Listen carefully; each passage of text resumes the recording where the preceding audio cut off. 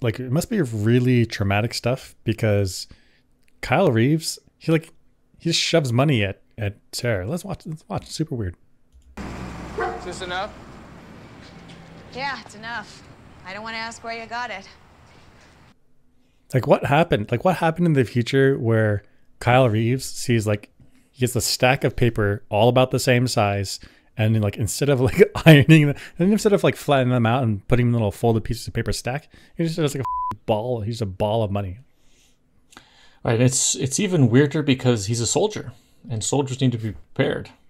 That's right. So if he needed to quickly spend money in a low time environment, he's like, oh, hold on a second, let me uncrinkle the money. Ball of money. I got to figure out what I have in my hand. Yeah. If I need to put anything else in my pocket, nope. I got a wad of cash in my pocket and nothing else. All right.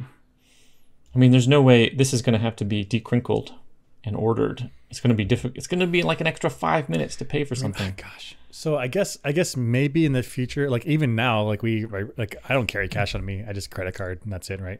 And even other people, they like just use Apple Pay or Google Pay or whatever, right? But in wartime, I suspect credit cards are not functioning anymore, right. And like their smartphones are down. So actually, maybe he should be more used to using paper money than we are now. In which case, why bundle it up into a ball? Like this is unusable. It's unusable. It's harder to hide. It's more prone to like you pull it out of your pocket and it falls on the ground. Onto the ground. Oof. Yeah. So you think you'd be more organized with this? Weird. It's super weird. It's even the more I think about it, the weirder it gets that this happened. Yep.